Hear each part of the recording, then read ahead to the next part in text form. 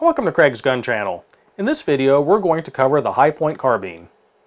The Hi Point Carbine was originally released in 1996 during the Clinton-era federal assault weapons ban. The founder of Hi Point Firearms, Tom Deeb, originally designed the gun in 1994, with it being released in 1996 in 9mm, designated the Model 995. The Model 995 is a simple blowback-operated semi-automatic carbine that uses injection-molded polymers for its two-part clamshell-style stock, combined with sheet metal top covers that conceal the bolt assembly and the portion of the barrel over the stock. The barrel cover portion is slotted for cooling. The design looked a little odd, reminding many people of the rifles used in the Planet of the Apes movies.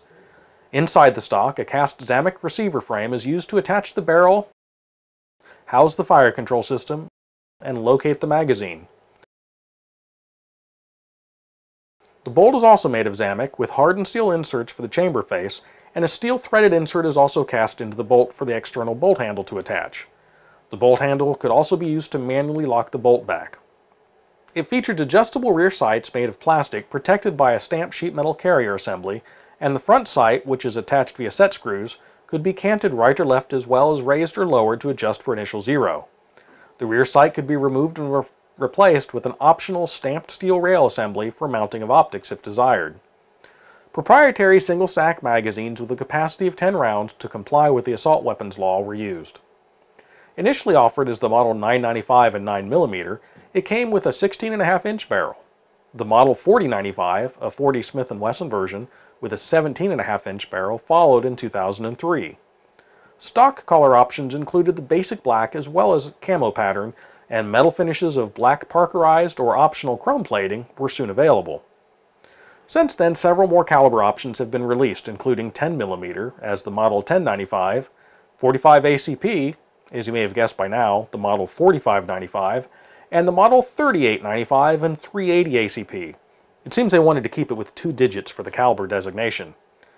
The initial design utilized a combination of pins, bolts, and clips for assembly, making it necessary to use tools in the process. They offered a small multi-tool to assist with this.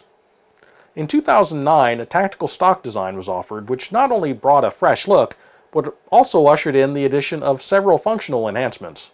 First, a last round bolt hole open was incorporated into the gun, something the classic design lacked. Next, the assembly bolts were replaced with pins held in place with integrated locks, greatly simplifying disassembly.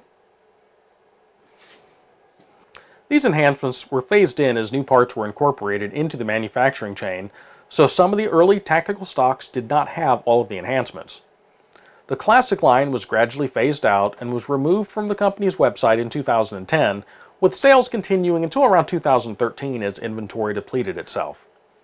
The new tactical stock design was a skeletonized style which included molded-in weaver rails on the top of the receiver and bottom of the front handguard. It also featured a rail under the barrel just forward of the handguard. A sprung recoil mitigating system was incorporated into the rear of the buttstock. Given that these are pistol caliber carbines, I'm not really sure of the need for it, however it may assist those that are sensitive to recoil. Color options have grown to include a variety of camo patterns and colors. Optional barrel lengths up to 19 inches are also now available, as are threaded barrels. Other options have been offered ranging from flash hiders, foregrips, lasers, lights, and optics. With its simple design, cost-effective manufacturing techniques, and budget materials, it's able to be offered at a very good price point, originally coming in under $200 in 1996, which is less than half the cost of any of the limited competition that was offered at the time. While the pistol caliber carbine market segment has grown substantially since then, it still represents a low-cost option with suggested retail prices starting at $315, with street prices being even lower. Of course, caliber and options may increase that price. It's still clearly the least expensive pistol caliber carbine available. They may not be the prettiest option out there, however they do what they're supposed to do. While many purists scoff at these little rifles due to their low cost and budget materials, the reality is the system works. Most everyone who acquires one gets won over by how well they actually work. What's even better, Hi Point offers a lifetime, no questions asked warranty, and their customer service has always been accepted as being top-notch. I hope that this information is of value, and if you like the video, I would ask that you hit the like button and subscribe if you want to continue to see more like this. I value your comments and feedback, and as always, until next week, stay safe.